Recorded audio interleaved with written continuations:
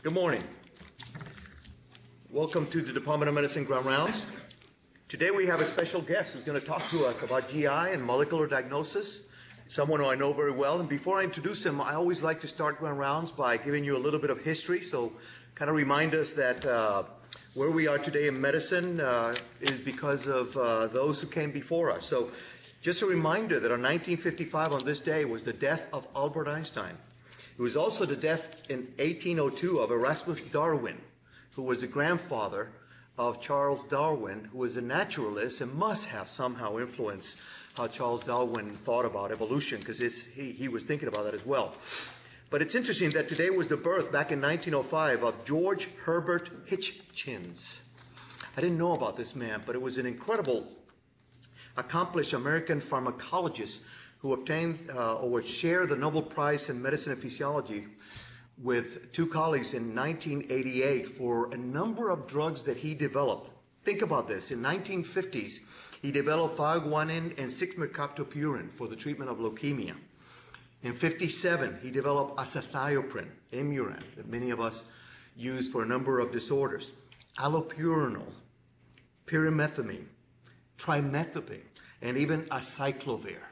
So don't forget about that name. George Herbert Hitchins was born on this day back in 1905. But today is about molecular diagnosis. So I can't leave without forgetting Joseph Goldstein, who was born back in 1940 and with Michael Brown obtained the Nobel Prize in 1985 for his work on cholesterol. He's a molecular geneticist and is involved very much in molecular diagnosis as it relates to cholesterol-related disorders. So with that, I'll leave you with Dr. Craig McLean, who's going to introduce our guest speaker of the day.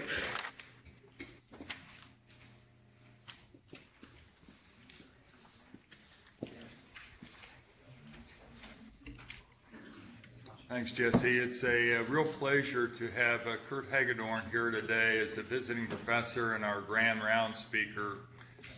Curt received his MD degree from Washington University. He did his cancer training at the NCI and his GI fellowship back at Barnes. And I think Luis Marzano knew him back then. He then went to Emory, where he was there for about 10 years, was the acting division director, and actually he and Dr. Roman had laboratories close to one another at that time.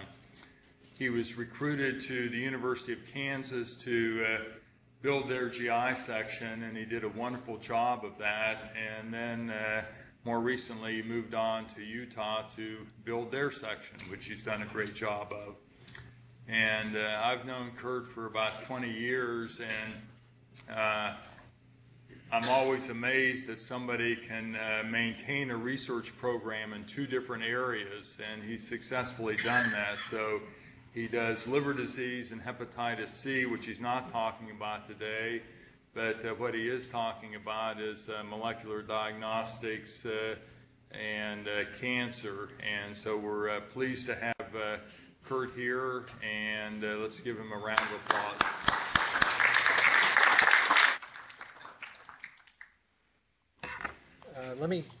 Let me turn this on, and if it's too loud, say something, and if you can't hear in the back of the room, please raise your hand. Well, it's a pleasure to be here, and what I'd like to, is this too loud back there or not?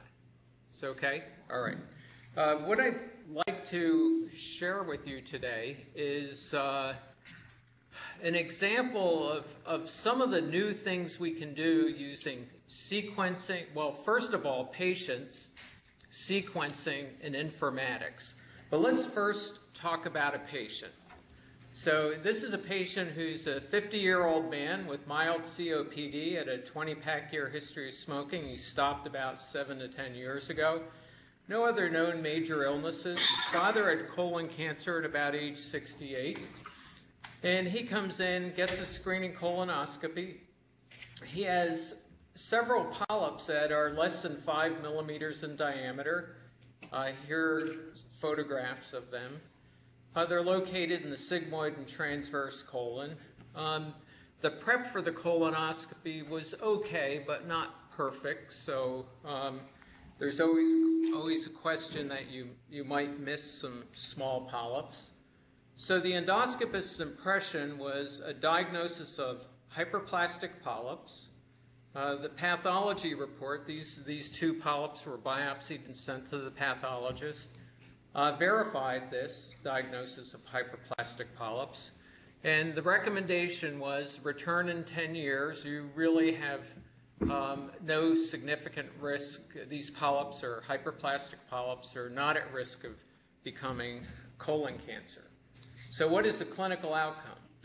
The clinical outcome is, and this happens pretty often, the patient sort of forgot about this 10-year screening colonoscopy, and about 12 years later, he developed some GI bleeding.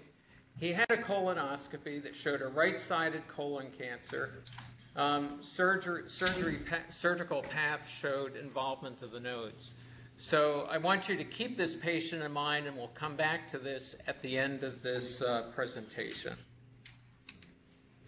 So if we think strategically regarding what are some of the things that modern medical centers in both clinical departments and the scientists in our different departments might be able to do that really impact patient care in major ways, I'd like to just point out what I think are some of the really big things that have impacted patient care. And these were mostly done by chemists and in some cases mathematicians, and in other cases molecular biologists. So Dorothy Hodgkins in 1969 solved the molecular structure of the insulin molecule. This really opened the door to understanding proteins and enzymes in 3 dimensions in molecular structure.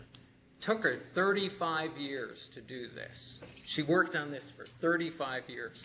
But this was really the opening to starting to do structure-based drug design, which actually has allowed us to develop all kinds of new treatments for hepatitis C that are coming into the clinics now. Gene cloning, Boyer and Conan Boyer. So this resulted in recombinant proteins, insulin, growth factor, factor VIII, the hepatitis B vaccine that is now preventing hepatoma and chronic hepatitis B throughout many parts of the world. Huge impact on healthcare. Direct structure determination of drugs and proteins by crystallography. These folks, Hoffman was a mathematician, Carl was a chemist.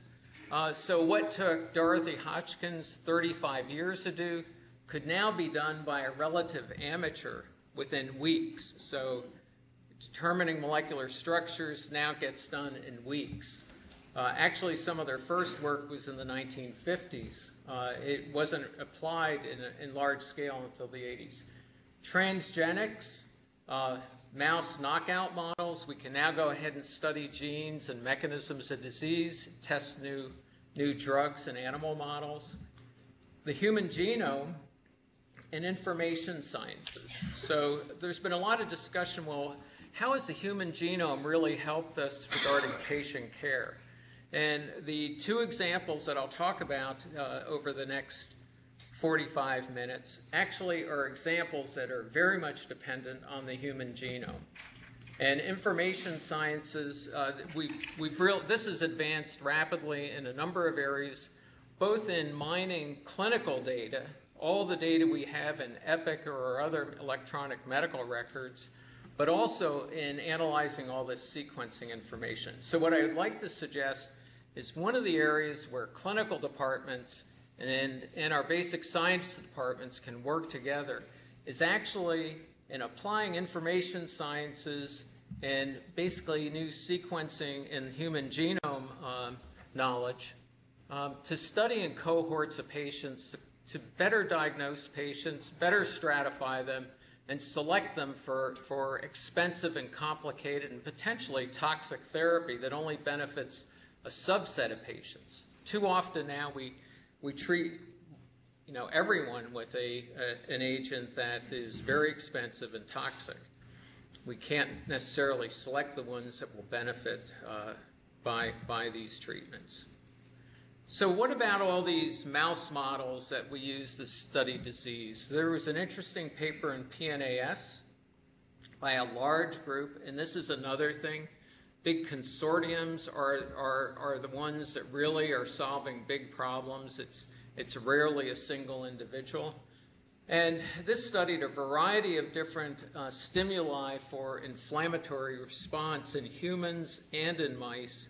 And it turned out that the mouse models really were not close at all to human models in many ways. So this study really supports a higher priority for translational medicine research, where we focus more on studying patients for complex human conditions. Once you get that information, then maybe you can make a better mouse model to do particular studies. So what are some examples where sequencing and genomics has really had an impact on patient care? This has just started, so it's really just started, but there are some good examples. I would say that large B-cell lymphoma is an excellent model. So this was done by a group at NCI in the metabolism branch, Lou Stout and his colleagues. So it was known for a number of years that large B-cell lymphoma could have two different pathways. One was an indolent course, another was an aggressive course. If you gave that lymph node biopsy to the pathologist, they would look identical, and you couldn't separate those two groups of patients. The patients with the aggressive form, you'd like to treat them right away. The patients with the indolent form, you watch them. They may not really have aggressive disease for another decade. If you give that patient chemotherapy, you're basically causing a lot of illness unnecessarily and providing an expensive therapy that's not necessary. So by doing gene expression analysis of these large B-cell lymphomas, they were able to separate these two groups at the time of diagnosis, and this has really enabled these two groups of patients with large B-cell lymphoma to be separated and treated appropriately. It's also led to new treatment paradigms for large B-cell lymphoma. I'm not going to go through the rest of these, but ocular melanoma is another example. And this is an example where people taking care of patients can have a huge impact on the next level of care and improving care. So this was an ophthalmologist who basically cataloged in freezers uveal melanomas. These were later analyzed by gene expression analysis, and a gene expression panel was identified that predicted the patients who are at low risk and high risk for recurrent uveal or ocular melanoma. Similar types of tests are being developed for breast cancer and colon cancer. In the GI world, we need better diagnostics and prognostics for chronic hepatitis. Fatty liver is a huge one that we need this to predict the patients that have simple steatosis that are at high risk of developing fibrosis, cirrhosis, and hepatoma. Barrett's esophagus is another one. So what I'll be talking about next is really how do we better analyze biospecimens? What are some of the challenges in analyzing biospecimens from patients who have been carefully phenotyped? And I'd like to give two examples. One is in liver disease, and the other one is in colon cancer, the serrated polyp problem. Those of us who do clinical studies with patient samples are aware of a lot of these problems with sample annotation. A lot of times you have biopsies that are frozen in a tissue bank, right? But you have very little information regarding the patient. You know, it's a man and they're 55 years old and they have diagnosis X, but it's not linked with detailed clinical information. So this is one of the challenges in doing these types of studies. Another is collection and storage and isolation of quality biomolecules, for example, RNA, to do analysis. So I would like to touch on some of this business of biospecimens. Now, there's been a lot of discussion about this ENCODE project, which is the next level of the human genome, where it's been described in more detail. And one of the surprises was that these regions that were thought to be silent DNA, or so-called junk DNA, and that's about 95% of the human genome, really aren't silent. That probably on the order of 50% of the human genome, all this DNA, is being transcribed and making RNA molecules. And they don't always encode proteins, as we were taught in school. They're not encoding proteins. Many of them encode regulatory RNAs, and these regulate gene expression in a whole variety of biological processes. So, big deal. Who cares about this if I'm in clinic and worried about taking care of a sick patient? Well, it actually means that we have many more potential biomarkers to stratify patients. And some of these may indeed be may be therapeutic targets. There's a great example in the hepatitis C world where one of these turns out to be a therapeutic target. And that's this miR-122 that the hepatitis C virus requires for replication. And there have been beautiful clinical studies recently showing that if you have this specific type of nucleotide that binds that and sequesters this small RNA, that you downregulate virus replication, and the virus has a very hard time of becoming resistant to it, unlike small molecule drugs. So these things may not only be molecular markers or diagnostics and prognostics, but some of them can be therapeutic targets.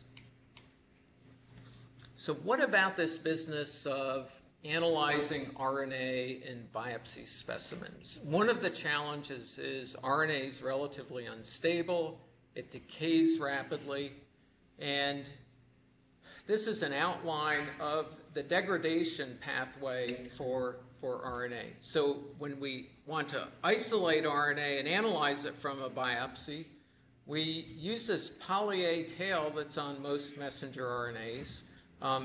We bind this to another molecule, oligo-DT, and pull down the RNA.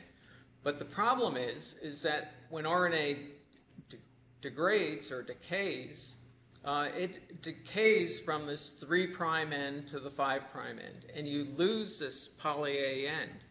So one of the potential problems in analyzing gene expression in RNA in biopsy specimens is that you've lost this poly-A end, and that when you go to recover the RNA, you're only getting a small subset of the RNA.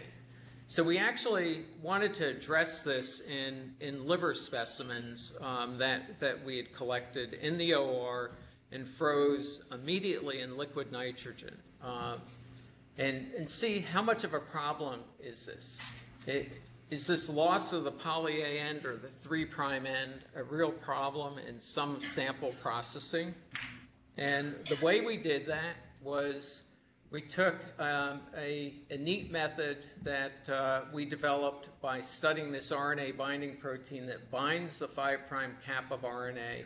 We pulled down the RNA from specimens and then sequenced the RNA, and then basically looked to see if there were sequence missing at the 3' end.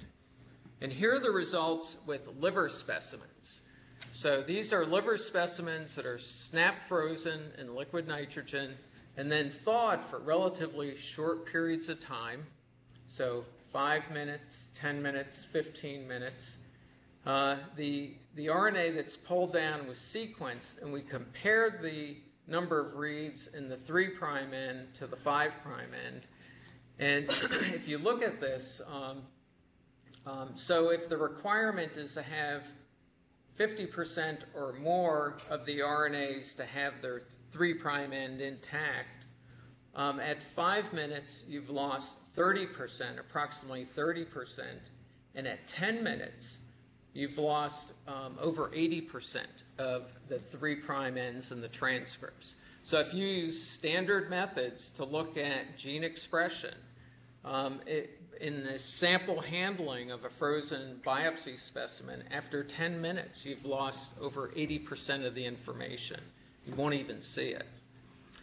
So this was scary. You know, when I've actually presented this at a National Cancer Institute meeting that's targeted on biospecimen analysis. So here's the good news, though. So I thought the best way of collecting these samples in the clinics were to freeze samples in liquid nitrogen and then recover them later and analyze them.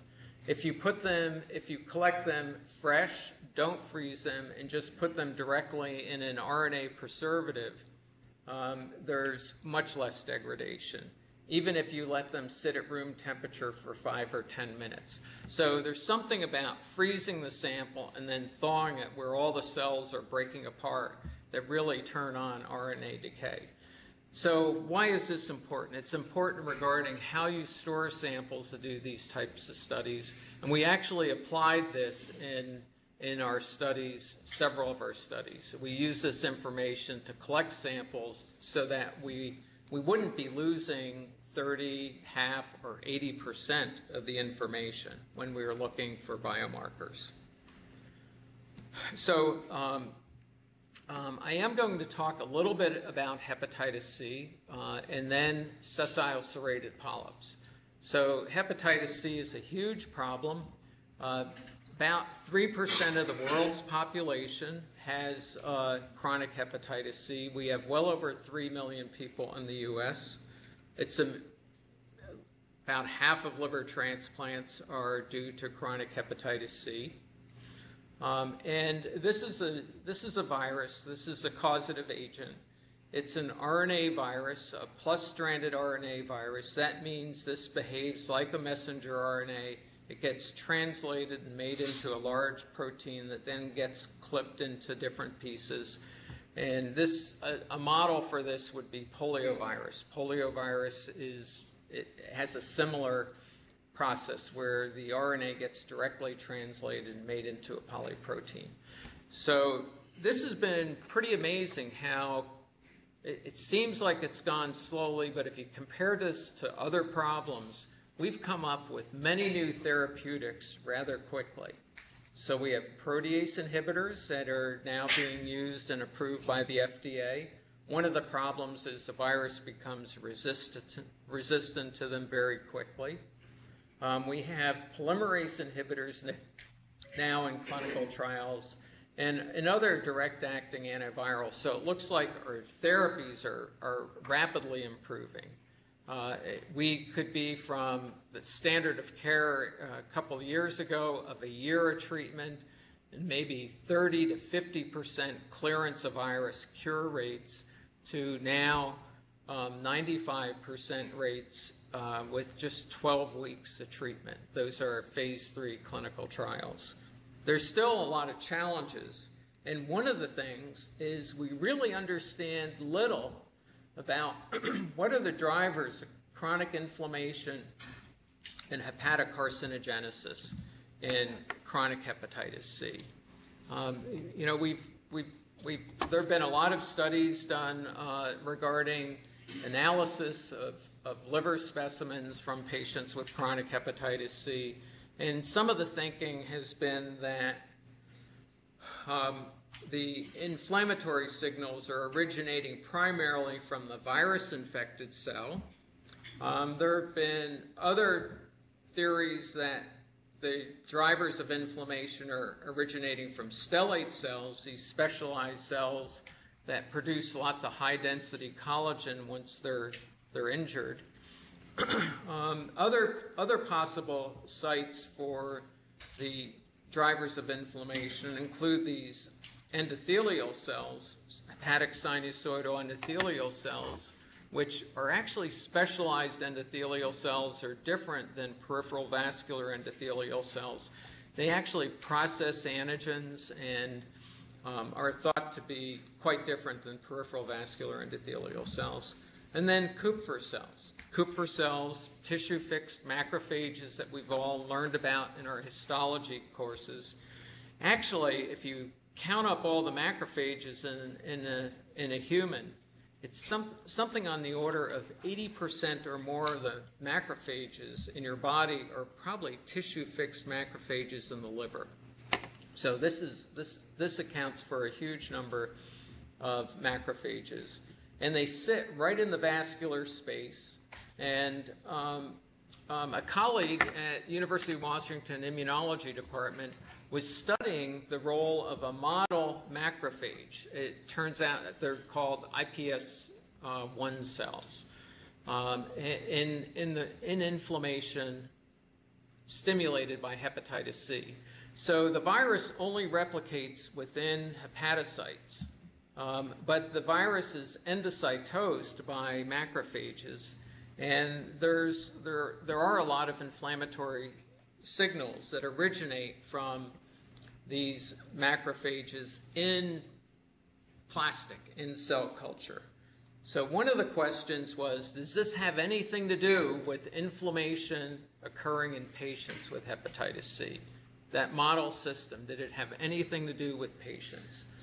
So there was some data showing that during chronic hepatitis C that IL-1 beta is increased during chronic hepatitis C. They weren't huge changes, but those of you who are tuned into rheumatoid arthritis, IL-1 beta is a huge player in driving inflammation in rheumatoid arthritis. The dermatologists know that IL-1 beta is a major driver of inflammation during psoriatic skin disease. Is it a player in chronic hepatitis C or other chronic inflammatory liver diseases? So what we decided to do is to apply RNA sequencing as a measure of gene expression. So this is a much more sensitive way of measuring gene expression in biospecimens. It gives much more detail than classic gene array studies that have been done in so many oncological studies.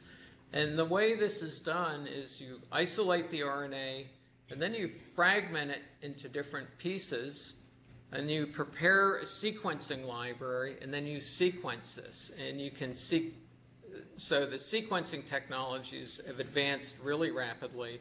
The cost of these have gone down dramatically.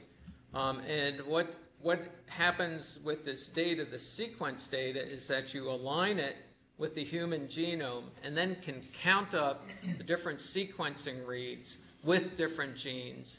And one of the advantages is you not only align sequencing reads to well-known genes, but you can also align them to regions that are not annotated and identify these non-coding RNAs. So you can identify in pathologic specimens these new RNAs that are regulatory.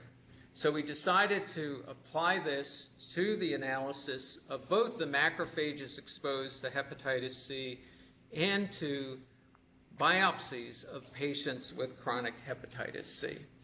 And this was the surprise.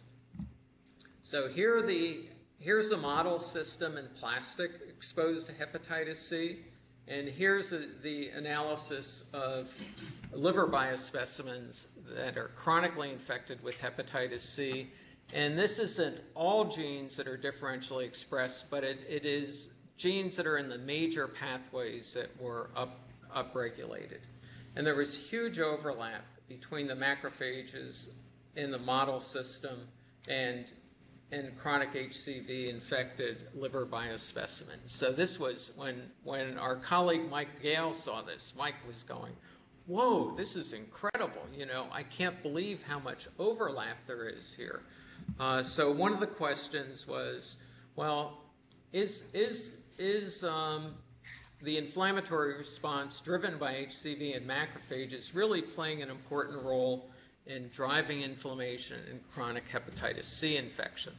So if you start analyzing this data in more detail, it turns out, and you look at all the differentially expressed genes in mild HCV, so this is HCV infection, no fibrosis, HCV infection with cirrhosis, and these are the model macrophages. We've done this more recently with Kupffer cells that are isolated from organ explants. So it has been done with true Kupffer cells. And if you look at some of these areas, so red is upregulated. There's this wedge-shaped expansion of a whole set of genes here that gets progressively more increased as you go from mild, severe to the cells exposed to HCV. And within this group, there are a whole variety of inflammatory cytokines, and IL-1 beta is one of them. And IL-1 beta was increased at least 20-fold in the biospecimens from patients. So this data is being mined further, but IL-1 beta was definitely a player in this. One of the other questions was, well, what is the source of that IL-1 beta?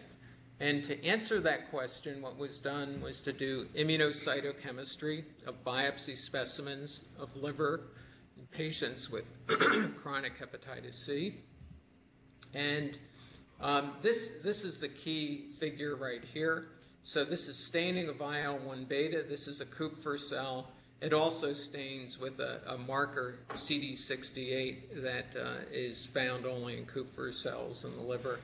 There is some staining in the liver cells, but it turns out that the IL-1 beta is produced in a pro form. So similar to insulin, you have to clip it before it gets secreted.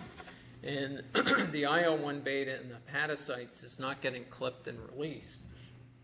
So this is additional evidence that IL-1 beta is being produced in Kupffer cells in patients with chronic hepatitis C, and that this is likely to be a major driver of inflammation in chronic HCV.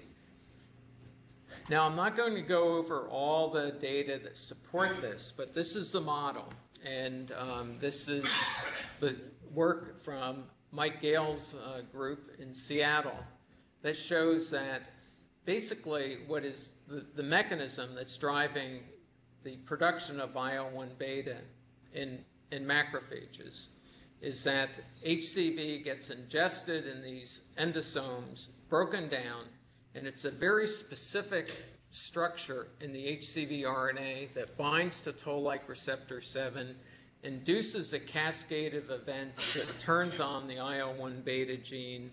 You get more messenger RNA, more protein, and then there's a second step that occurs that the virus triggers, and that is activation of this NLRP3 inflammasome that then clips the pro-IL-1 beta.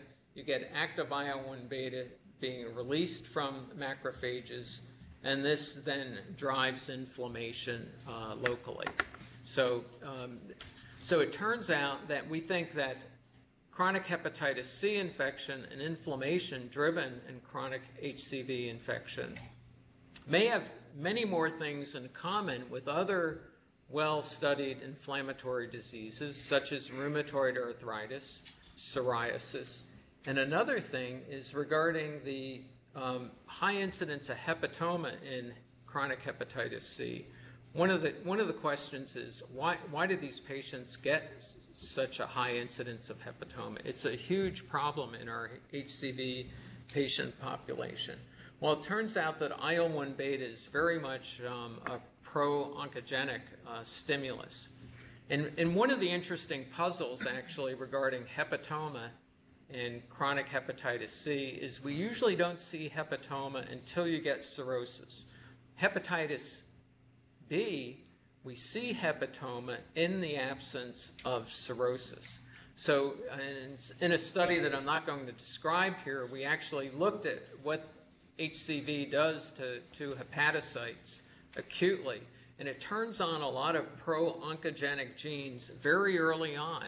So one of the things that may be operating in this hepatoma formation in chronic HCV is that you need a change in the matrix proteins, and that cell death pathways and other pathways that protect us from cancer may be operating, but then they don't operate so well once you get all of this collagen and other matrix proteins, and somehow that protects these cells that have pro-oncogenic genes turned on.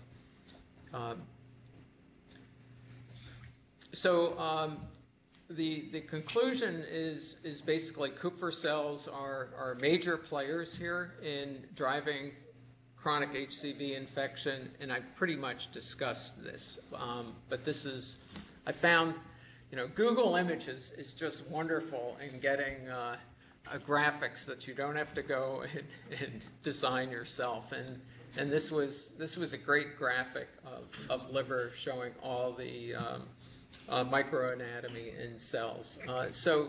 So we really think that stellate cells aren't the major source of driving inflammation, that they may be involved in one of the targets of all the cytokines that are released by Kupffer cells.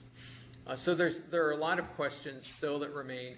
One of the questions is, can this inflammasome actually be a target for antifibrotics? That's one of the products of this study. So I'd like to switch now to another disorder that's a pre-malignant disorder. It is thought to account for approximately 30% of colon cancer, and it's this topic of serrated colon polyps. So everyone's heard about adenomatous polyps. This is the polyp that APC mutations are playing a major role in driving oncogenesis, and accounts for, we know quite a bit about these. We don't know everything about them. It turns out that retinoic acid metabolism is very important in these polyps in driving oncogenesis. It's not just APC mutations, but there are these other polyps called serrated polyps, and there are two different types of them. One is hyperplastic polyps, and we see these all the time during screening colonoscopy. And another is generally what's a flatter polyp, and these are called sessile serrated adenoma polyps. The World Health Organization that named these couldn't decide whether or not to call them adenomas or polyps. They usually don't have dysplasia. Adenoma is usually used to indicate dysplasia. But I'm going to call them SSPs in the rest of the discussion. So one of the problems is that if you biopsy this polyp and you biopsy this polyp and give it to a pathologist, there's a high inter-observer error rate in identifying SSPs as compared to hyperplastic polyps. They look very similar histologically. There really is little difference. And we've had, even our GI pathologist, Mary Bronner, who worked with one of the pioneers in GI pathology, when we give her biopsies of these, she'll say, now, wait a second, is it in the right side of the colon or the left side? How big is it? So there's a lot of error in calling, just from a biopsy, hyperplastic or serrated polyp. So what we wanted to do was apply patient cohorts, sequencing, and informatics to see if we could come up with molecular diagnostics for sessile serrated polyps that would differentiate them from hyperplastic polyps and adenomatous polyps. So here comes patient groups again. And fortunately, Randy Burt, our colon cancer expert at Huntsman Cancer Center, has a cohort of patients that have the serrated polyposis syndrome. And these patients have many of these sessile serrated polyps. And here are some examples. You can see how some of these could be missed. Here is a large one.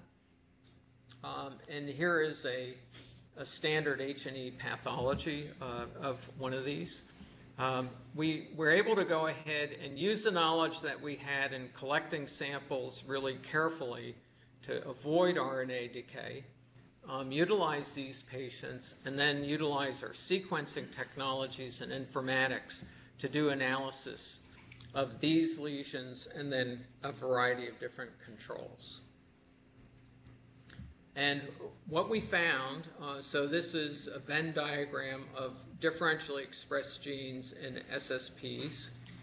We compared our data to a small microarray study that was done, and using RNA sequencing. This is an example how these new sequencing technologies can come up with many more potentially useful molecular diagnostics and more information about what are the genes turned on and turned off in a pre-malignant lesion. So we basically found well over 1,000 more than a prior study. And if you compare this data to the microarray study, we're able to go ahead and detect differences that are much greater. So it turns out with gene array studies, you get lots of genes that are changed 2- or 3-fold. When RNA sequencing has a greater dynamic range, you can detect changes of 100-fold. So it allows you to sort through all these differentially changed genes in a way where you focus on the ones that are really changed in a major way. So I'd like to give you some examples of the data, and I'll do that just in a minute after showing you this heat map. So here's the sequencing data for 7 SSPs that were carefully reviewed by our pathologist and from well-annotated patients, and 7 adenomatous polyps. And another advantage of the RNA sequencing is that changes are so big that you can start off with relatively small numbers of patients. So there is this group of genes that is dramatically increased in SSPs as compared to adenomatous polyps. This is evidence actually that the pathways driving oncogenesis and colon cancer formation in the SSPs actually is quite different. There is overlap.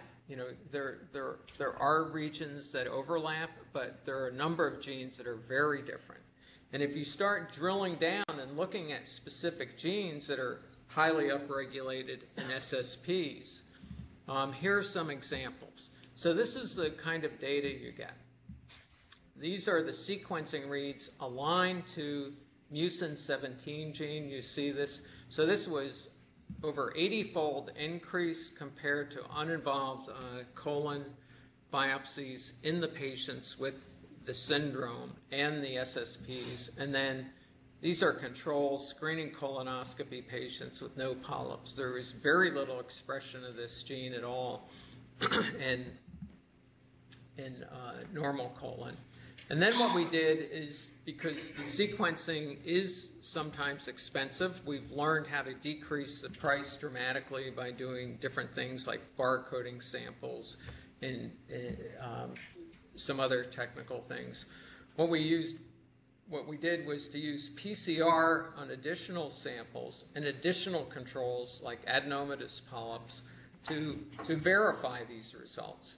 So these are less than 1 centimeter polyps, and these are greater than 1 centimeter SSPs. So this gene was highly upregulated. And I'll talk a little bit about why mucin 17 might be interesting. When I first saw this, mucin, I said, oh, that's boring. Come on, it sounds like someone has a cold or something. But so here is another gene.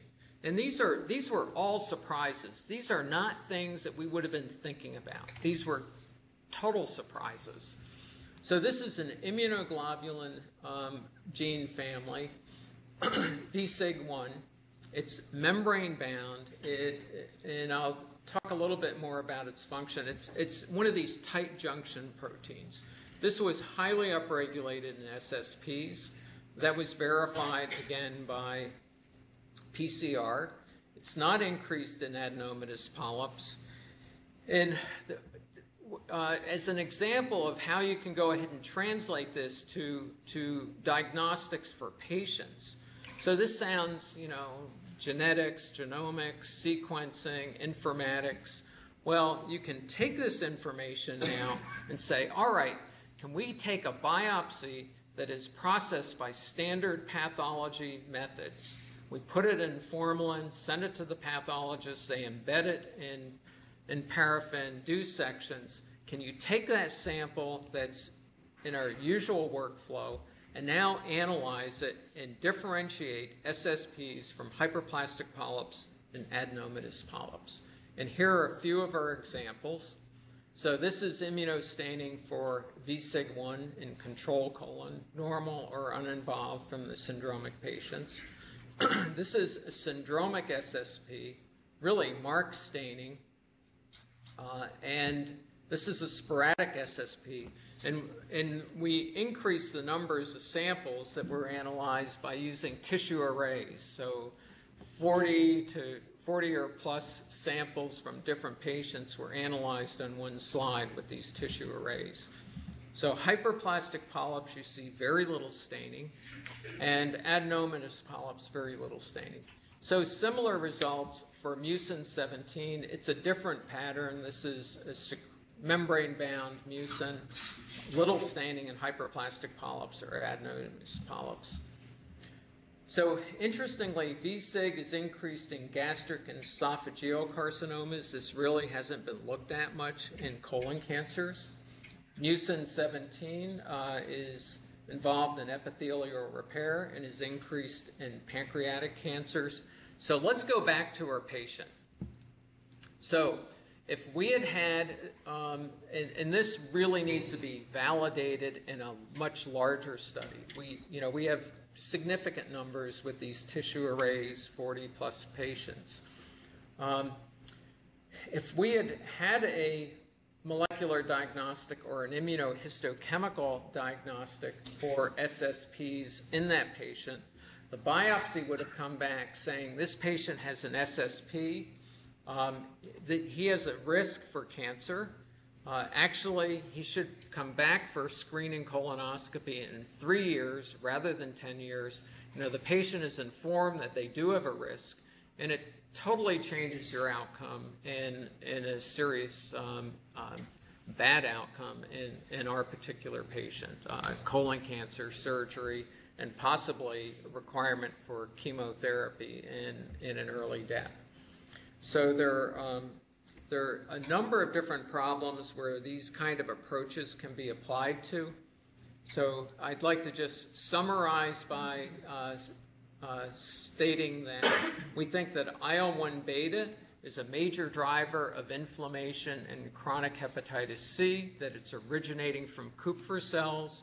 The molecular trigger is actually HCV RNA, a very specific structure that binds to toll-like receptor 7. This raises questions regarding the NLRP3 inflammasome being a target for antifibrotics.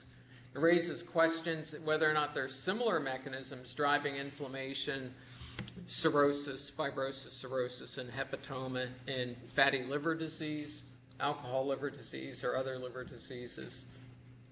And I think this RNA sequencing of very carefully annotated patients and biospecimens from patients with SSPs is an interesting example of how the human genome sequencing and informatics can really be applied to patient cohorts. So I think we have a really interesting future regarding the application of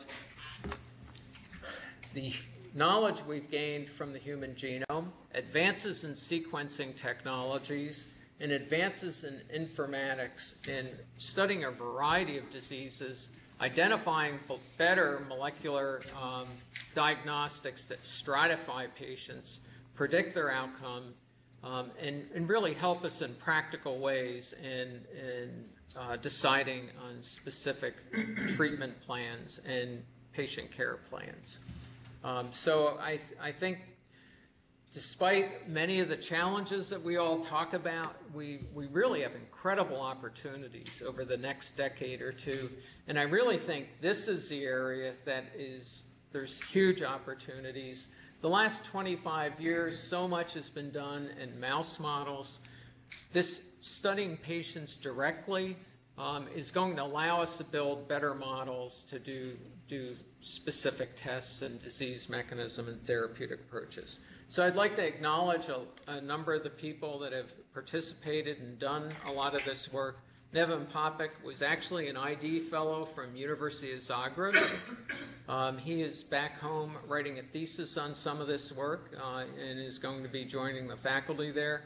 Brett McGettigan is a undergrad that actually worked with us, who's now an MSTP student at University of Colorado. Priyanka is one of our GI fellows. She got an ACG fellowship to study sporadic SSPs and is an author on our first paper that we're about ready to submit. Chris Maxwell is a GI fellow that loved computers and actually did a lot of the data analysis. Don Delker is one of our research scientists that has played a critical role in all of these studies. And Amiko Uchida is a medical student that actually worked with us and got so excited about investigation, she applied for one of the Hughes NIH fellowships, where they spend a year at NIH in an NIH lab between their second and third year of medical school. And she got one of those and has done really interesting work related to gut microbiome and inflammation. And Mike Gale, Randy Burt, and Mary Bronner are faculty colleagues in these. Thank you very much, and I'd be glad to answer questions.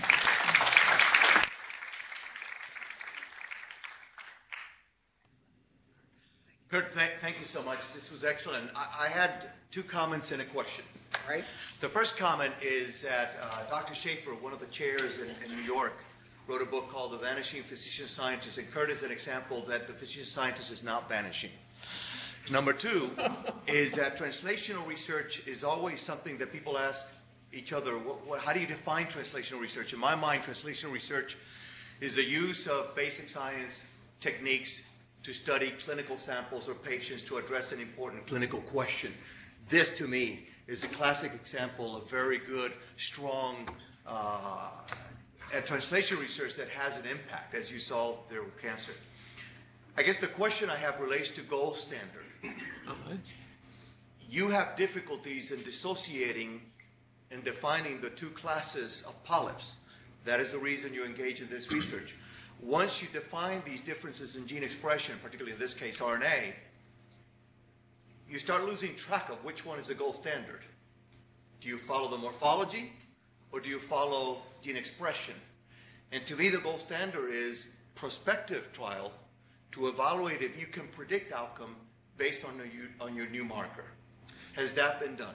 No, we haven't done that. So this study is just being submitted, but now we can diagnose these lesions, patients with these lesions accurately, and we can start doing clinical studies to follow outcomes of the patients. We can start testing chemoprevention agents.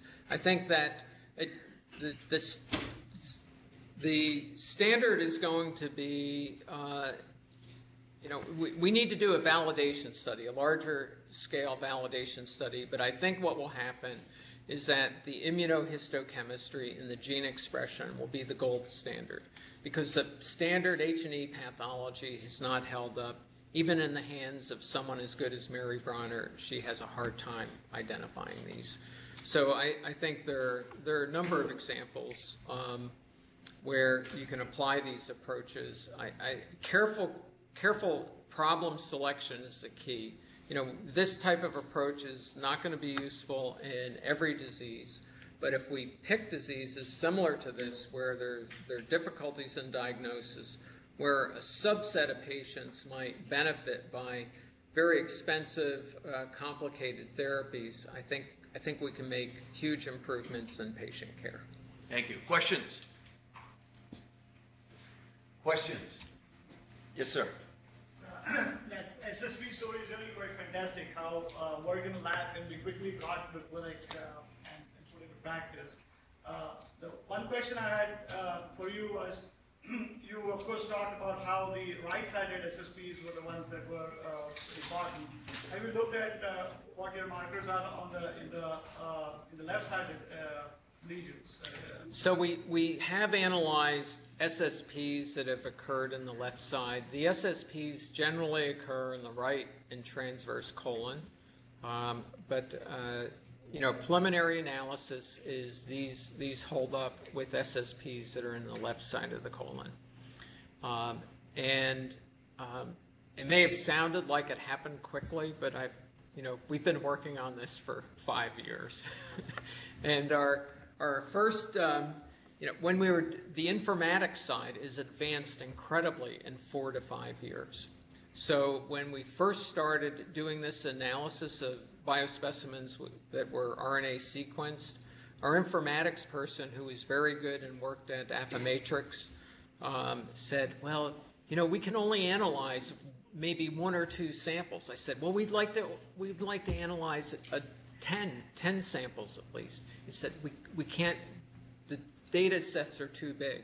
So in a span of about 4 years, that's dramatically changed. So, and I'd like to mention that possibly pairing this kind of analysis of biospecimens with clinical database analysis could be very powerful. There might be simple things like low albumin or low hemoglobin that match with other diseases. And I heard someone from Peter Higgins from University of Michigan talk about this not long ago. Basically looking for needles in the haystacks of clinical data. And the interesting example was patients with Crohn's disease who come in with bowel obstruction. Can you predict who is at very high risk of perforating and intervene before they perforate? And we give them IV fluids, we make them MPO, we give them steroids, and then we hope that inflammation resolves, they open up, and they don't perf. Some of them perf, they get peritonitis, they get an operation, and they found that low hemoglobin and low albumin were high predictors of increased risk for perforation. If you combine that kind of data analysis with possibly biospecimen analysis, maybe whole blood where you have macrophages and sentinels there, we might be able to come up with very powerful measures to stratify patients better and decide patient care courses. Curt, you mentioned that you spent quite some time talking about interleukin-1 beta, and I'm always fascinated about the lack of specificity. I mean, interleukin-1 beta is present everywhere. And yet in your case, you focus on the potential for cirrhosis. What gives it its organ specificity? And then you mentioned MUC17 and then is it the ratio of these genes that sort of allows one organ to develop one thing and the skin to develop another and the lung to always be healthy? The lung's not always healthy. And IL-1 beta, I believe, is an important player in lung inflammation. So I think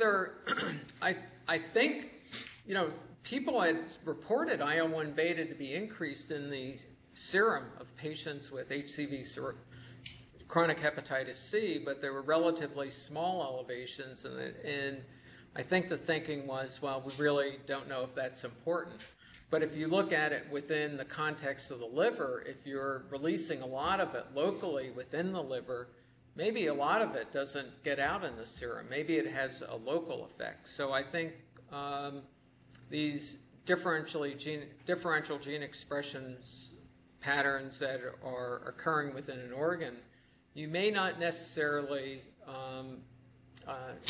there may be differences in the pathobiology for different organs, basically. But the IL-1 beta story is interesting. It takes away a little bit of the mystery of hepatitis C inflammation and links it with other inflammatory diseases like rheumatoid arthritis, psoriasis. Well, Curt, thank you so much. Thank you, everyone, and I hope you enjoyed it. Thank you so much. Sure.